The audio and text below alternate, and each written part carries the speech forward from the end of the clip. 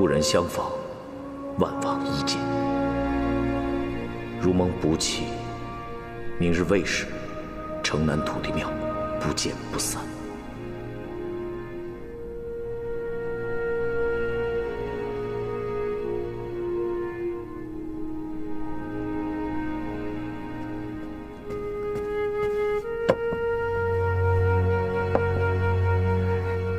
小姐，怎么了？这个送信的人是谁啊？我今天看到蒙毅国的九王子了，这信是他派人送给我的。什么？蒙毅九王子？他约我明天和他去见面。小姐，你不能去赴约。虽然他当初放了你，但毕竟是敌国的王子，不行，这事儿我得告诉王爷。哎，他不曾有害我之意。他这次冒险来见我，必定是有什么重要的事情。暂时先别惊动凤璘。那我明天陪你一起去吧。不用，没事的。如果我2个时辰之内还没有回来的话，你再告诉凤璘。这，好了，没事的。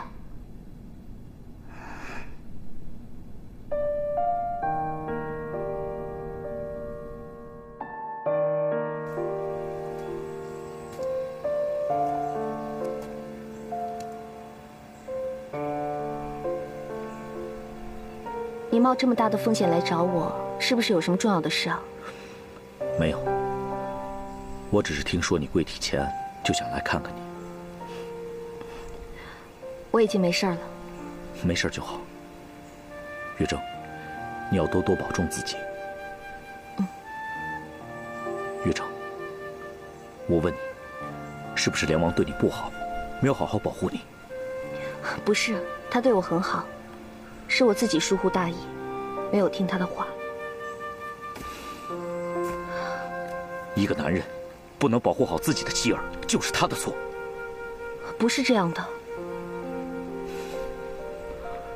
不过，看你安然无恙，我就放心了。谢谢你，俊奇。此地我不宜久留，既然我见到你了，我就该回去了。那你自己多加小心，我也该回去了。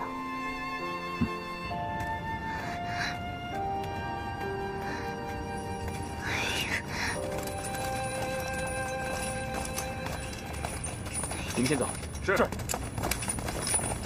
夏兰，你在这儿等谁呢？啊，没有啊，没等谁。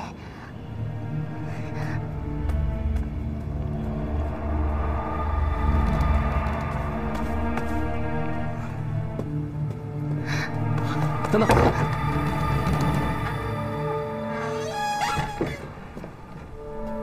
王妃呢？我不知道，我不能说，别问我了。有什么事情？快说！小姐去见蒙毅国九王子了，已经走了1个多时辰了。你怎么这么糊涂啊？快跟我去禀报王爷！啊！王爷，不好了，王妃一个人去见蒙毅国的九王子俊奇了。什么？现有书信在此，这么大的事，你怎么现在才禀报啊？你也是，怎么不拦住他呀？先别说这些了，赶紧去土地庙。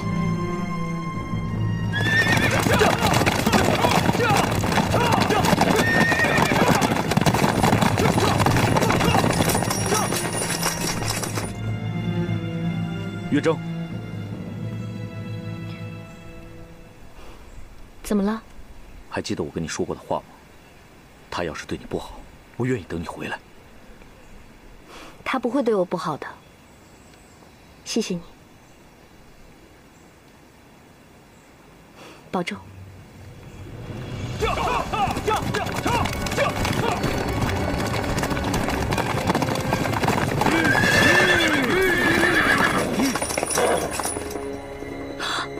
把里面的人全都给我抓起来！是。凤璘，你误会了，俊奇他不是奸细，不是。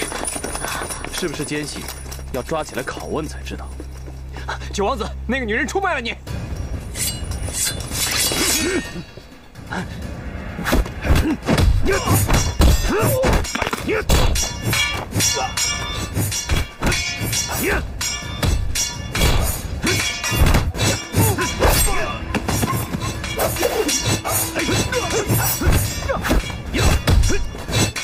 凤梨，他真的不是奸细，你真的误会了，你放他走吧。凤梨，我求你了。你去，带他回去。凤梨，凤梨，凤梨，给我回去。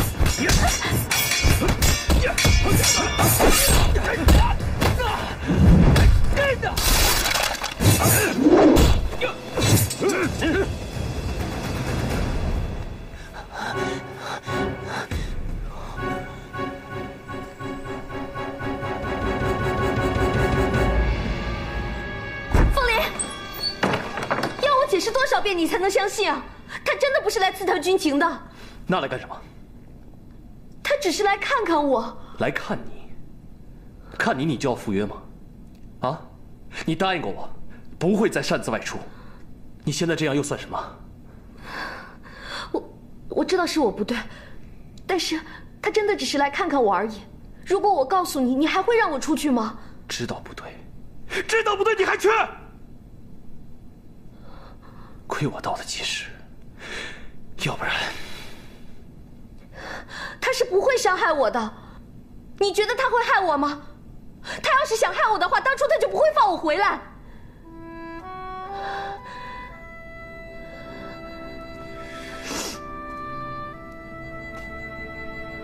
凤梨，你想想，如果不是他放我回来的话，我早就死在他们二皇子手里了。算起来，他还对我有恩呢。算我求求你了，你放了他好不好？啊！不行，如果让朝廷知道我私下放走敌军王子，我要如何应对？这是军国大事，请你不要牵扯到私人恩怨上。这不是什么军国大事，这只是私人情谊。他只是为来看看我。你竟然和掳走你的敌人建立了私人情谊！你记住了，你是天子国的梁王妃，你就是不能和蒙毅国的敌人有私人情谊。我告诉你，你请他不要在你的面前再演戏了，啊！你气死我了！我不和你说了。你回来！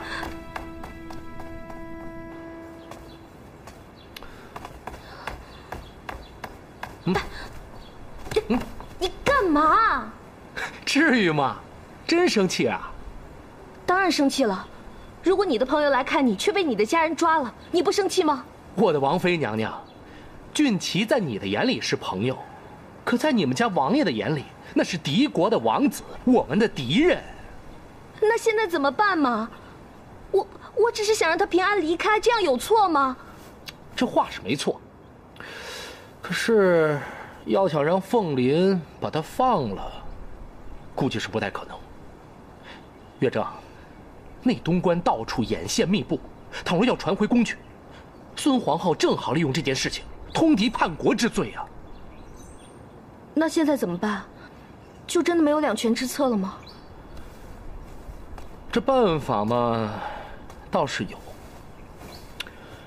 蒙毅国的二王子残暴好战，不得民心。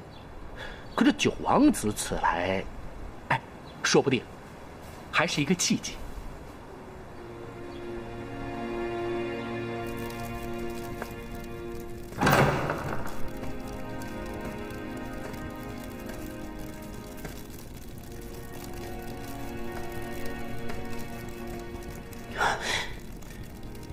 你这个坏女人，你来这干什么？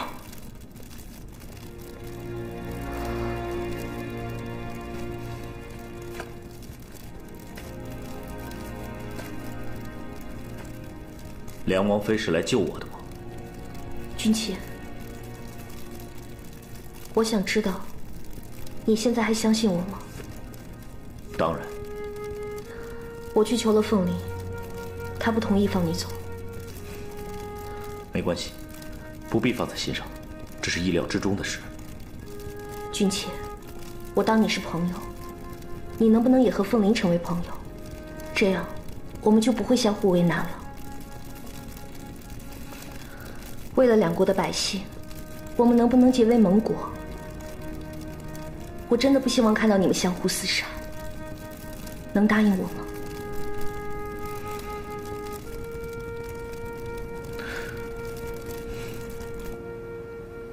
王妃已经去见九王子了，希望这次九王子能听从月筝的建议。那我们这次也算是歪打正着，若真能与九王子结盟，于国于民都是一件好事。这次多亏了你的提点，若能成事，也算是两全其美。启禀王爷，蒙一国九王子说有要事相商，请求面见王爷。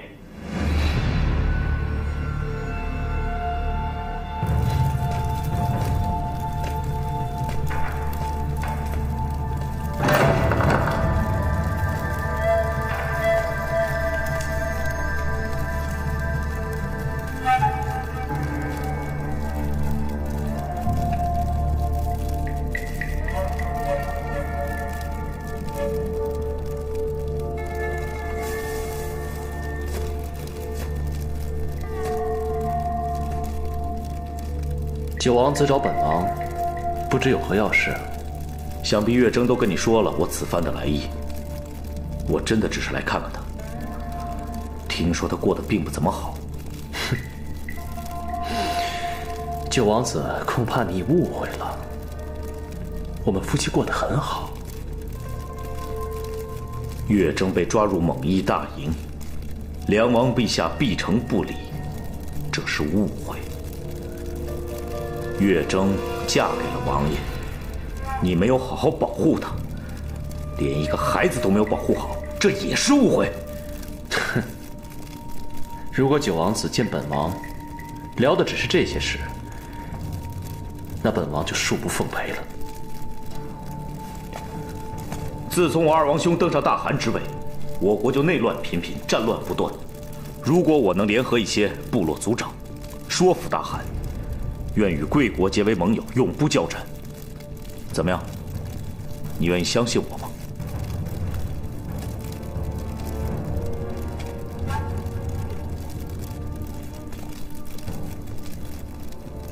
我会把九王子的意思上表朝廷，不过还要委屈你几日。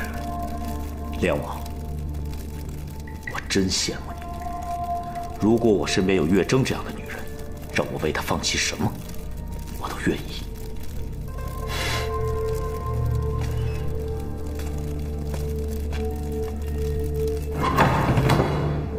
结盟？这九王子信得过吗？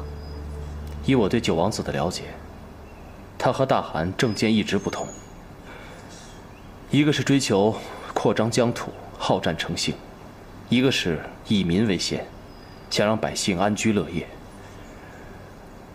如果真像此人承诺的那样，两国一旦永世修好，那对两国百姓不失为一件幸事。话虽如此，如若我们放了他，又结盟不成，皇上会不会怪罪于我们？我认为还是值得一试。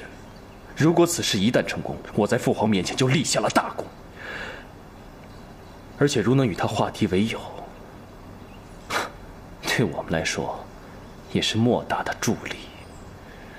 此事要不要告诉杜将军，请他尽力促成？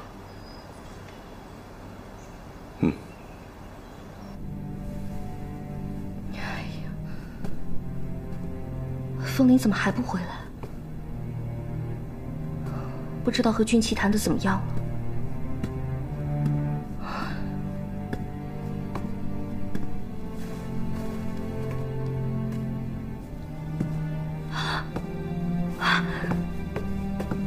凤璘，你回来了。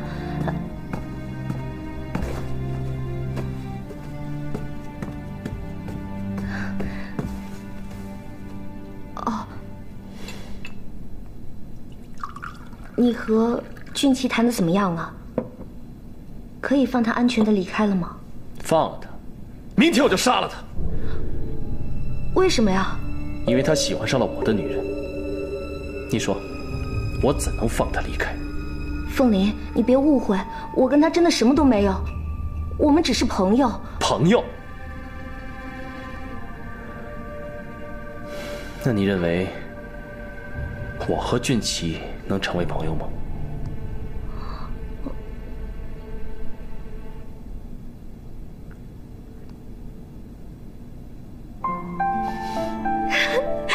好啊你怎么那么坏啊？放心吧，我已经和九王子谈妥了，我们马上就要达成和谈盟约，他很快就可以走了。真的？嗯。太好了。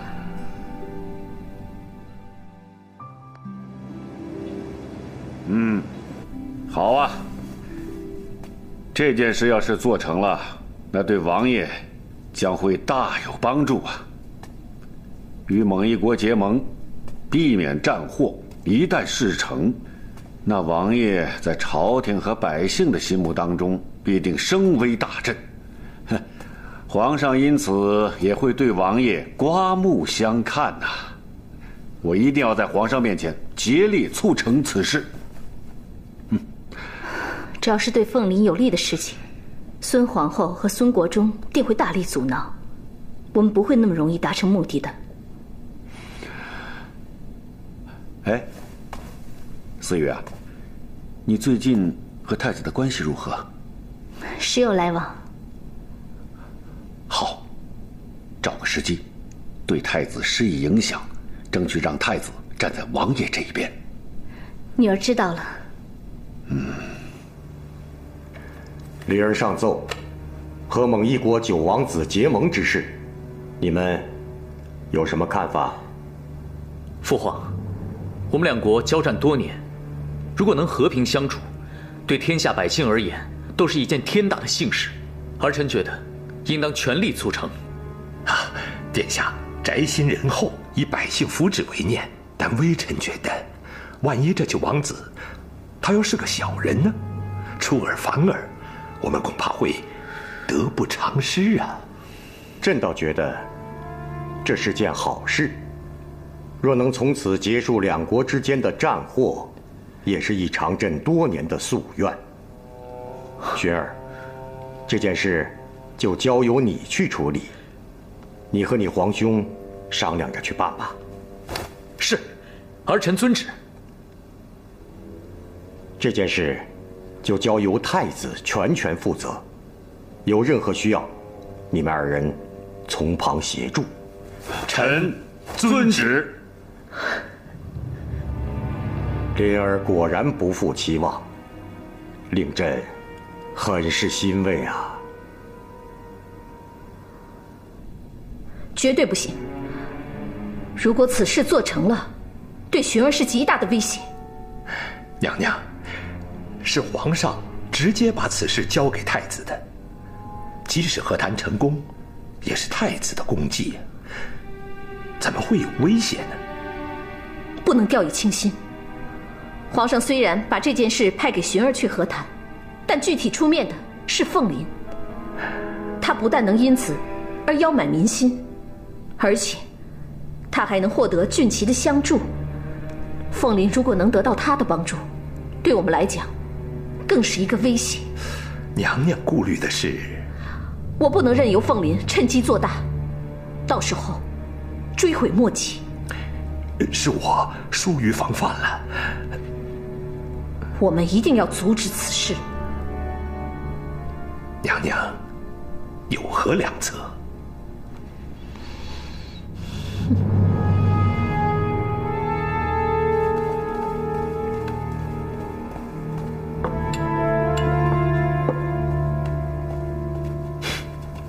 九王子，本王已将你的提议禀报朝廷，我父皇仁爱崇德，定当乐见其成。从此两国就是兄弟之邦，再不会提及战争二字。两国百姓若能从此平安和睦，真是造福千秋的大功德啊！我俊奇在此立下誓言，愿与贵国永为盟友，造福天下苍生。好。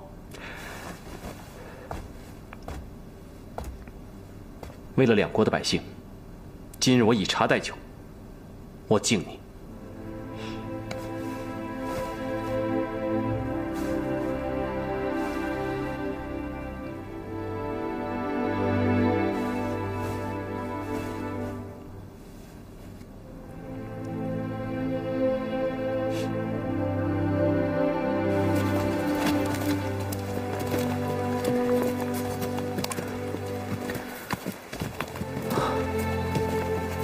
送君千里，终须一别，就到这儿了。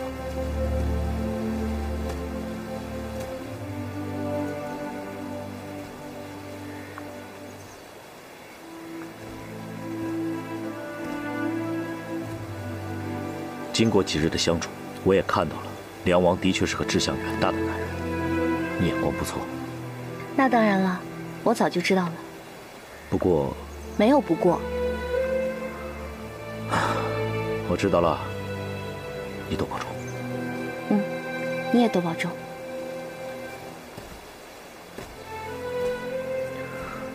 嗯，保重，保重。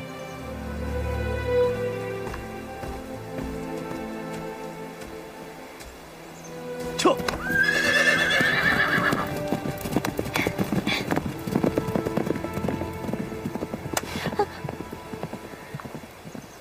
你们说了什么？不告诉你。他到底跟你说了什么？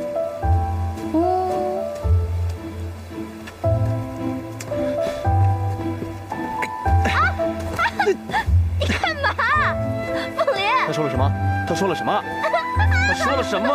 我告诉你。说不说？